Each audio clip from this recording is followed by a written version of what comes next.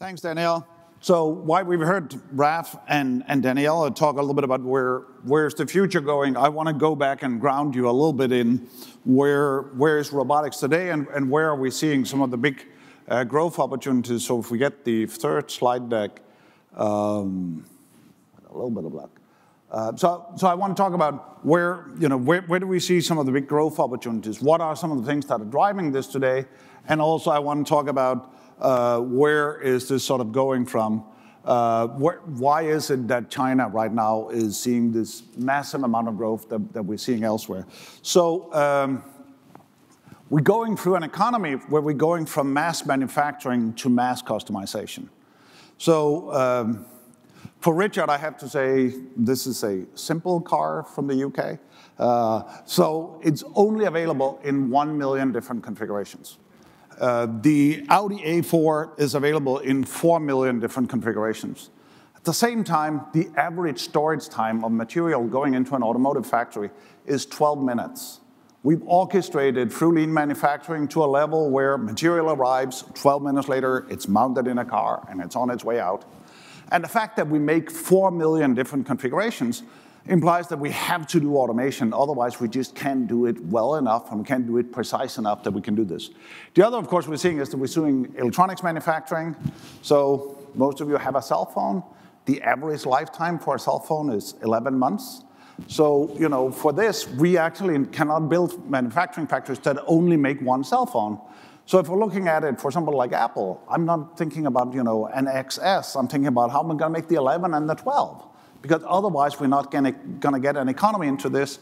So we need to have sort of repurposable manufacturing that allows us to do this with a very high degree of automation. If we go in and look at the robotic statistics, they're actually being announced tomorrow, so you're sort of getting a preview. Last year, we hit a record in terms of the number of robots coming out. We continue to see 2009 was not a pretty year. That's true for most sectors of the economy. But here you can see we're seeing sort of an immense acceleration of the pickup of industrial robotics. So best year so far, we've seen in the industrial 19, sort of from 2010 to 2017, 19% consolidated average growth rates, which is very nice. We're seeing half of the robots being sold in Asia. We're seeing a 37% overall growth, 16 to 17 in Asia. If you look at where we're selling robots, you can basically China, Japan, US, South Korea, and Germany, you have 70% of the market. And at the same time, 36% or more than 1/3 of all robots being sold are being sold in China today. It's a huge growth sector. If we go in, so the green is Asia, yellow is Europe, and America is blue. So we're becoming one of the smaller markets in terms of where this is getting picked up. Asia is just out there big time. If we look at where the application areas are of robots today, or industrial robots, it's 42% automotive. It's 21% electronics, it's 10% metal, so that's basically 75% of all of the application domains. And then we get into some of the emerging markets that we're seeing, like healthcare, like pharma, like food, that are some of the rapidly growing, but still 42% of this goes into automotive manufacturing. Interesting tidbit, 30% of all automotive manufacturing in the world today is done in China. That's why we're seeing this massive amount of growth. Almost none of these cars are being exported. They're actually being sold in China. So there is a huge opportunity to continue to see growth in this sector.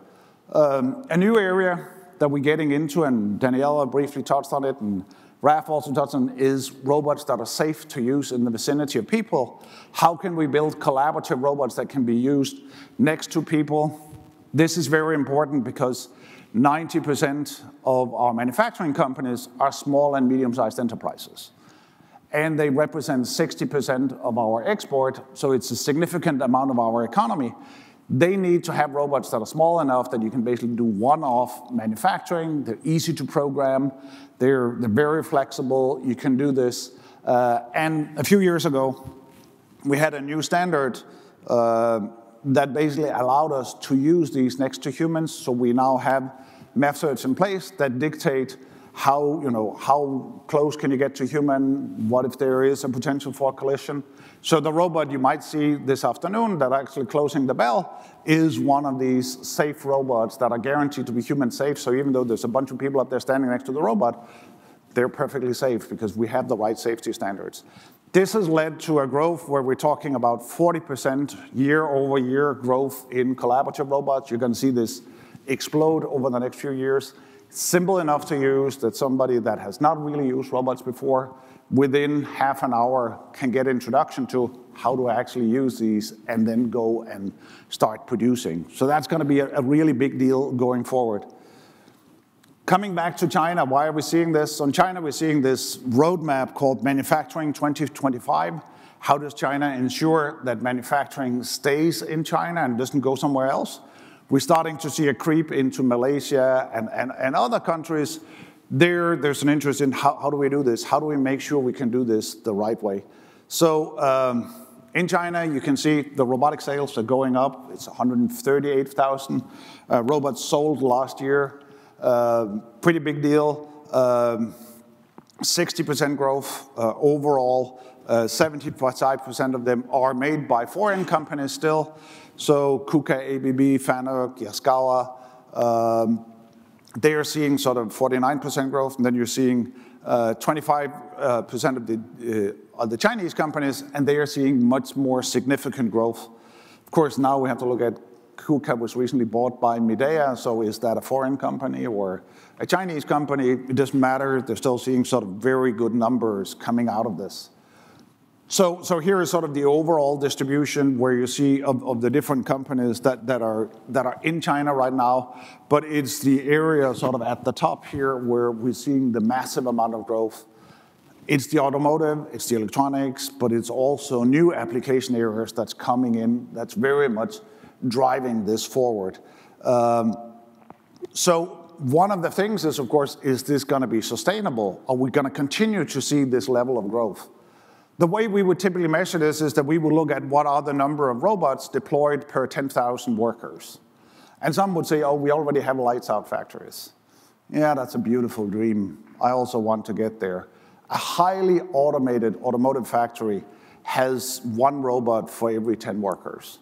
Just to give you a sense for where we are, so if there are 1,000 workers, there are 100 or less robots in those. So we will continue to see significant growth. And here is sort of the world average. If you look at it, South Korea, Singapore, Germany are some of the areas where we have a tremendous penetration of robotics into the manufacturing industry.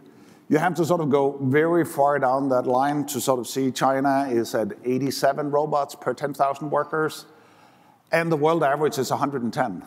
So for China, even to get to average utilization of robotics, they have to buy at least 25% more robots than they have installed today. So we're not going to see this stop anytime soon. We're going to continue to see this grow over and over for an extended period of time, and that's why we're seeing massive investments in Chinese companies or in China. So you do joint ventures from Fanuc, Kuka, ABB, all of them to make sure that you're present in that market.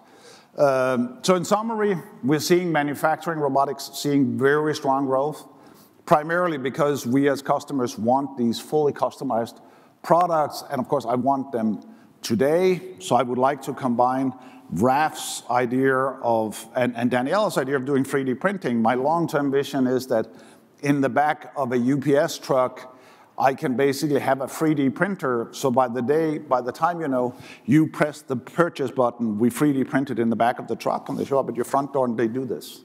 You might say, oh, that's a wild dream. 45% of all books that you buy at Amazon today are printed in a local warehouse. They slap a cover on it and they give it to you. They are never on a truck anymore. So we're already seeing this moving manufacturing out to be at the edge. It's very close to the customer. It's not like the old economy where we had manufacturing in centralized places. We had a big logistics chain that would actually distribute it out. We now do manufacturing as close as possible to the customer. We do it with books. We do it with certain products. through the adventure of 3D printing and other things, we are going to continue to see this get out. We're seeing this for customized materials. So Daniela talked about medical applications. We are now at a place where we can 3D print a hip that fits you rather than you're no longer a number 10 or a number 8. Fully customized products. So we see this in healthcare, we see this in manufacturing, we see this in all sorts of applications. And that's why you're going to continue to see this massive amount of growth.